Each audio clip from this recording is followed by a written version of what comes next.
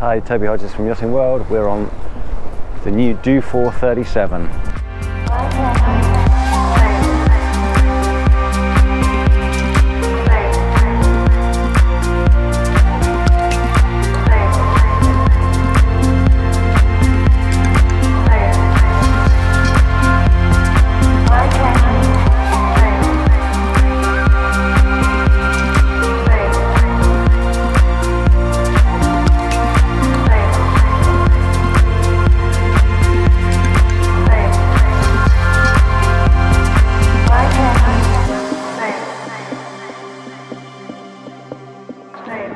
We've got a nice big yellow Jenica up,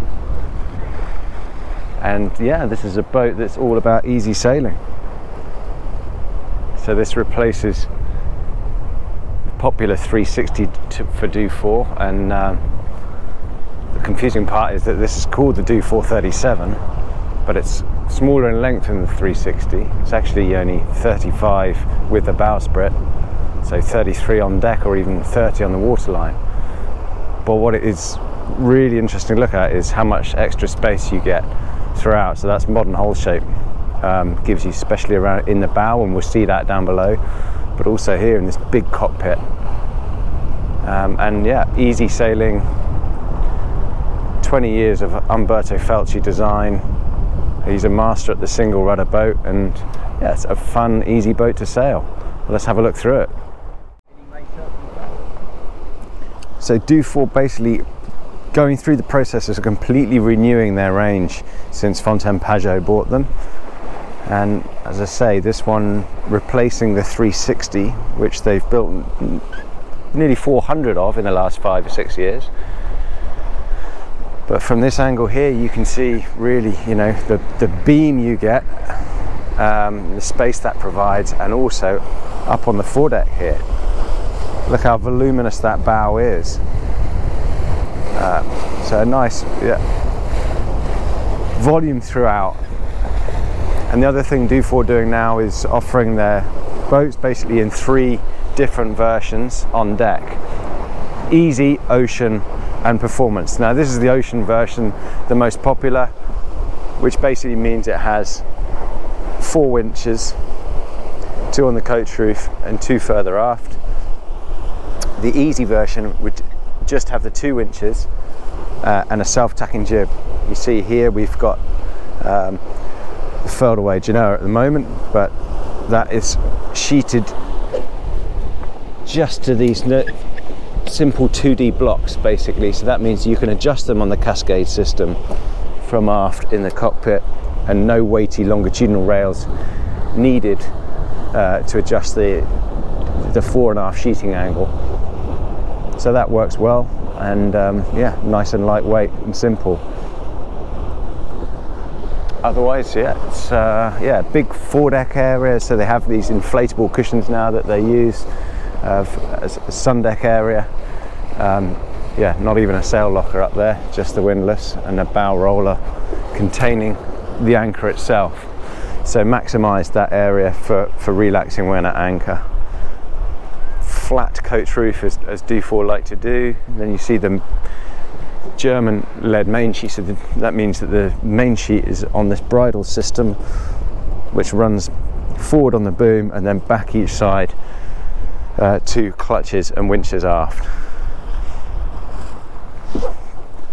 Low coach roof, but it does have a long handrail on it, and yeah, maximising cockpit space. So the wheels are right aft, which feels fairly compact when you're on the helm, but as Mariner's showing there, it's quite a comfortable position, I think, especially to leeward.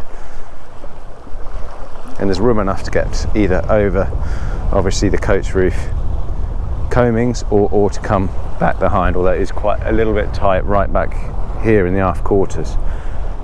But yeah, for essentially a 35 foot boat, that's a lot of deck space and cockpit room.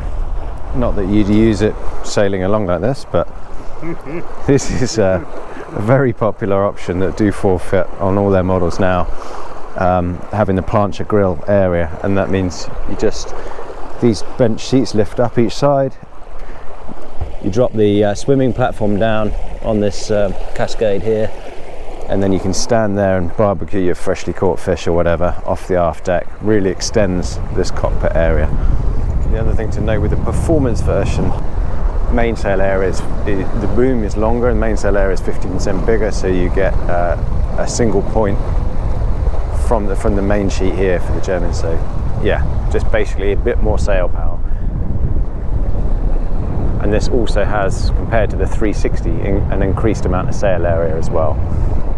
So a bit more power and performance. Performance version cockpit stays like this, but you just have a single point for the main sheet, which is still German lead back to these winches, and a thinner table as well. Nice thing about this, having these primary winches here, is that you use them as the German sheet or for the Genoa sheet, and they're easy to reach from the helm or to let off. So under the starboard helm is access into the quarter locker here. So this one's got a heater on the bulkhead, and yeah, otherwise stowage space, and to port is the gas locker. So here we are with the swim platform down, so I can dive off. Room for the life raft stowage underneath the grill area here as well. I think I am going to dive off. There's some big jellyfish around.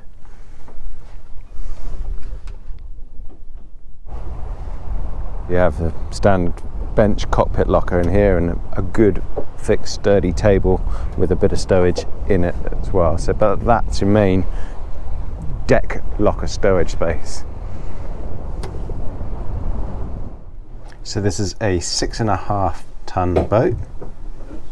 1.85 of that is in the keel, and it has tank capacity 180 litres water, 160 fuel, and say the sail area has been increased, so 55 square metre of sail it sets.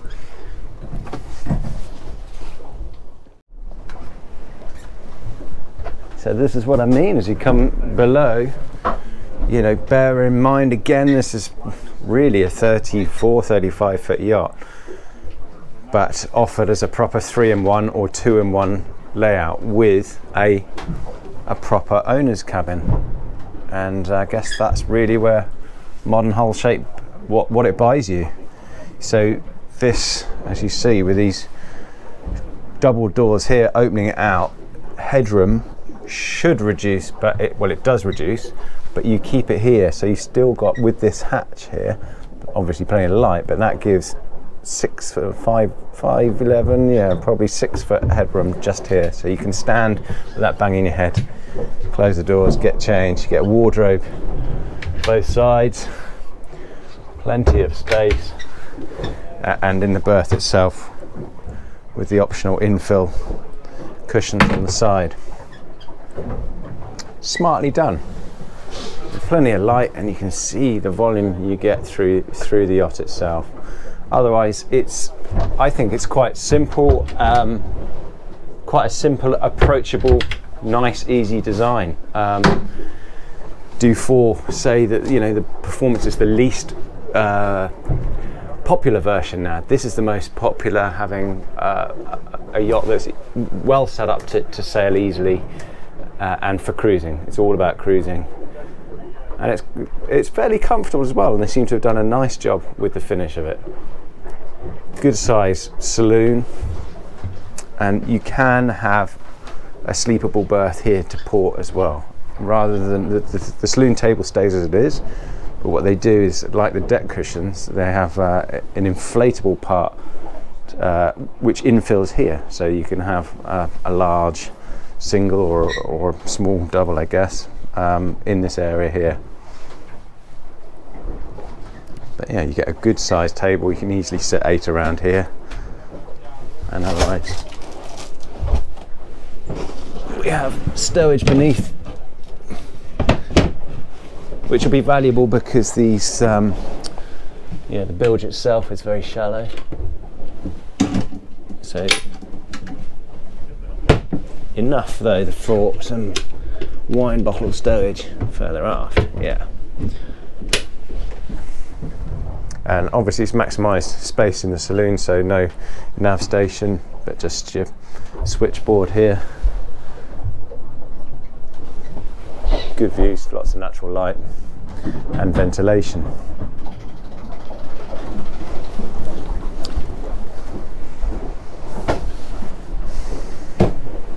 Another thing to point out here is it's got the, beneath the table, so you have the stool here, which can pull out, has some storage below it, but pull out so you can stick it at either end of the table to sit another around there.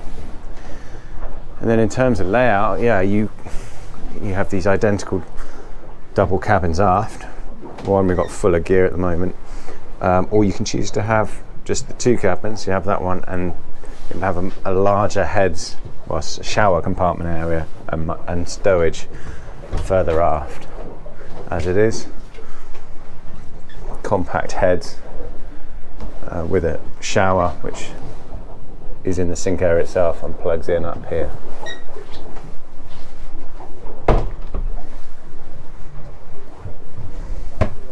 Yeah, this side, a bit full of bags at the moment, but you can see there's a good sized double there and mirrored here.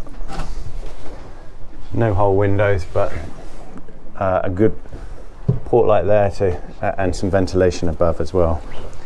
That's a good sized double, really, again for this size boat. A nice curved hull side liner there, so you can sit up here, read your book with a reading light here, or on the other side. Yeah, plenty of space in here. A lot of volume in this boat.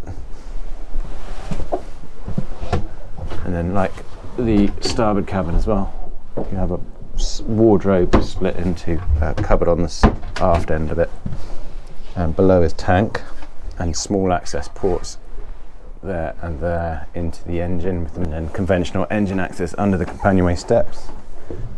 So this has the uprated 30 horsepower Volvo. It's 18 horsepower is standard. There's long coach roof windows giving good natural light down here. No frills L-shaped galley. Stowage in raised lockers, in cuddy holes behind, and a little bit of work surface using the fridge top as well, and a small double sink.